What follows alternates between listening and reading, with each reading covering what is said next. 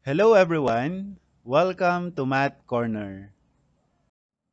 In this video, we will learn how to find the cube of a binomial. We have 5 examples. Number 1, cube of x plus y. Number 2, cube of x minus y. 3, cube of x plus 4. 4, cube of x minus 2. And number 5, cube of 3x plus 2. Let us begin.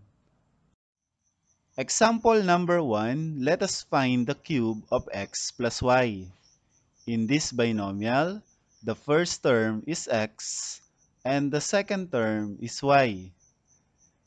Step number 1, let us find the cube of the first term. Cube of x is equal to x cubed. Step number 2, 3 times the square of the first term times the second term. We have 3 times square of x times y. Square of x is equal to x squared.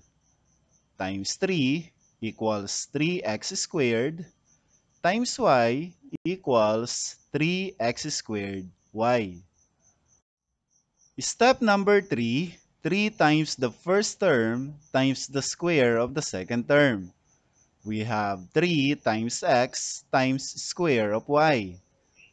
Square of y is equal to y squared. 3 times x is equal to 3x. 3x times y squared is equal to 3xy squared. Last step, let us find the cube of the second term. The second term is y. Cube of y is equal to y cubed. And the cube of x plus y is equal to x cubed plus 3x squared y plus 3xy squared plus y cubed. Example number 2, let us find the cube of x minus y. In this binomial, the first term is x and the second term is negative y. Step number 1, let us find the cube of the first term. Cube of x is equal to x cubed. Step number 2, 3 times the square of the first term times the second term. We have 3 times square of x times negative y. 3 times square of x is equal to 3x squared times negative y equals negative 3x squared y. Step number 3, 3 times the first term times the square of the second term. We have 3 times x times square of negative y. 3 times x is equal to 3x. Square of negative y is equal to positive y squared. 3x times y squared is equal to 3xy squared. Last step, let us find the cube of the second term. The second term is negative y.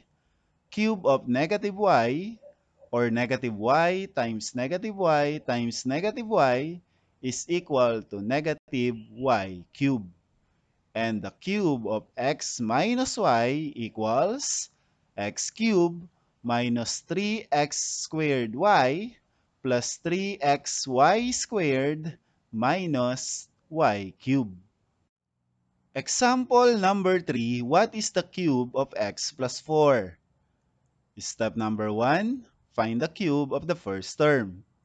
Cube of x is equal to x cubed. Step number 2, 3 times the square of the first term times the second term. 3 times square of x times 4. 3 times square of x is equal to 3x squared times 4 equals 12x squared. Step number 3, 3 times the first term times the square of the second term. 3 times x times square of 4. 3 times x equals 3x.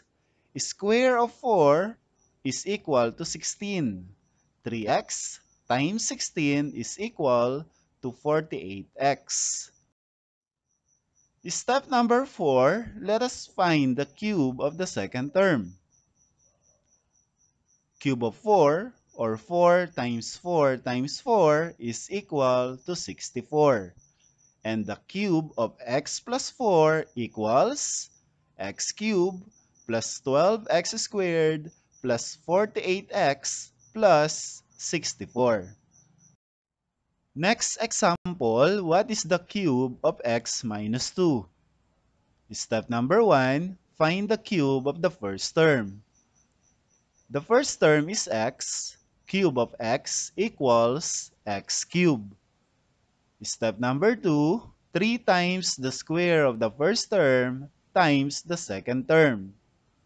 We have 3 times square of x times negative 2. 3 times square of x equals 3x squared times negative 2 equals negative 6x squared. Step number 3, 3 times the first term times the square of the second term. And we have 3 times x times square of negative 2. 3 times x equals 3x. Square of negative 2 is equal to positive 4. 3x times 4 equals 12x. Last step, find the cube of the second term. The second term is negative 2. Cube of negative 2 equals negative 8. And the cube of x minus 2 equals x cubed minus 6x squared plus 12x minus 8. Last example, what is the cube of 3x plus 2? Step number 1, cube the first term. The first term is 3x. Cube of 3x, or 3x times 3x times 3x equals 27x cubed. Step number 2, 3 times the square of the first term times the second term. We have 3 times square of 3x times 2. Square of 3x equals 9x squared times 3 equals 27x squared times 2 equals 54x squared. Step number 3, 3 times the first term times the square of the second term. And we have 3 times 3x times square of 2. 3 times 3x equals 9x. Square of 2 equals 4. 9x times 4 equals 36x. Last step, cube the second term. The second term is 2. Cube of 2, or 2 times 2 times 2 equals positive 8. And the cube of 3x plus 2 equals 27x cubed plus 54x squared plus 36x plus 8. And that is how to find the cube of a binomial. That's all for this video. Thank you for watching.